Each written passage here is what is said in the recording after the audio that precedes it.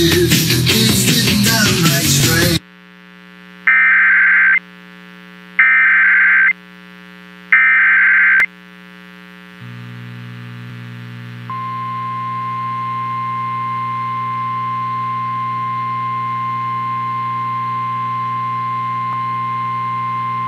The National Weather Service in Goodland has issued a severe thunderstorm warning for southeastern Rawlins County in northwestern Kansas until 8 p.m. Central Daylight Time. At 6:59 p.m. Central Daylight Time, a severe thunderstorm was located 12 miles north of Gem, or 15 miles south of Atwood, and is nearly stationary.